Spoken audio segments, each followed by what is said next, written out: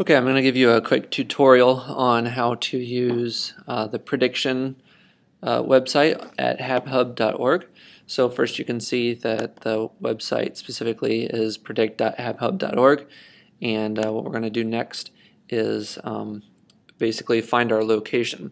So if you look at this initial page, you'll see that this is in the United Kingdom, and so we actually want to find where we are.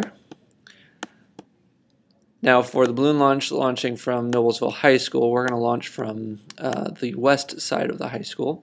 So I'm going to zoom in and find Noblesville High School. And Noblesville High School is on Field Drive, which is right down here in Cumberland Road. If you want to see, that's about as far as I can go. If you want a satellite, you can go up here to satellite, and you can see there's Noblesville High School, which is back here.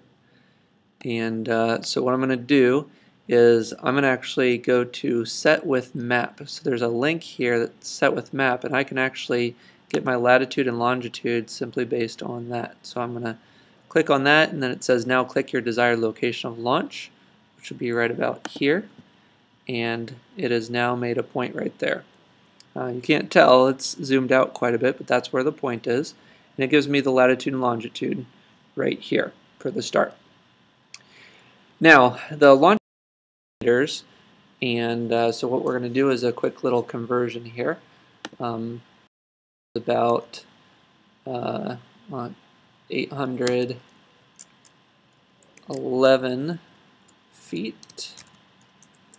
And you can see if I just start typing that into Google, it gives me 247.1928 meters.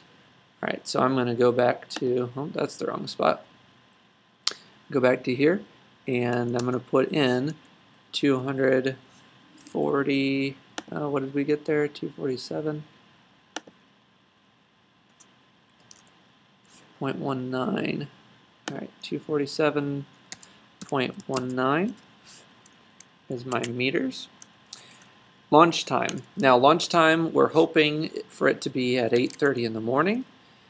This is UTC time, which is currently 4 hours ahead of where we are on Eastern time in Indiana. So we want to basically add 4 hours to our launch time prediction. The launch date will be the 8th of May. This is our hope. Now that'll change depending on the day. We can either do it the 8th, the 9th, or the 12th. So just keep that in mind. Now right now I'm doing this on April 28th. This will not make a prediction at all for May 8th at this point. It's way too far out there. So I'm going to do something a little bit closer. I'm going to do the 29th of April. So you can see what this looks like. Ascent rate for right now, until I tell you otherwise, 5 meters per second. I'm really hoping we get above 100,000 feet. I'm going to aim for 33,000 feet. Now, we have no idea what the burst altitude will be. We can predict it within a certain range, but honestly, we just don't know. And so what you'll want to do in this situation is make multiple predictions from, I'd say, anywhere from 28,000 up to maybe even 38,000 meters. 33,000 meters, if you want to figure that out, or if you want to figure out what 100,000 feet is,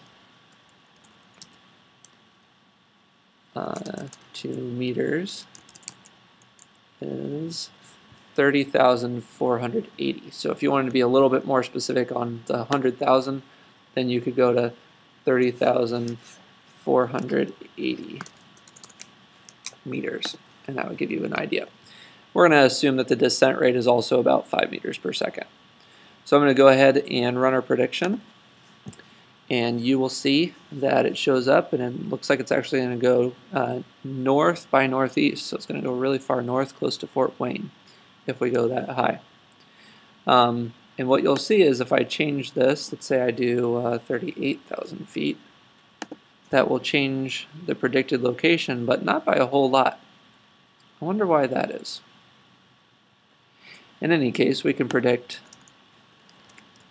other dates as well, and most importantly, the computer you're on, if you do save location, it'll actually save this location and you can give it a name and your computer will remember it as long as the cookies are enabled. So that's about as much as I have to give you right now. Hope that helps, and we will take your predictions.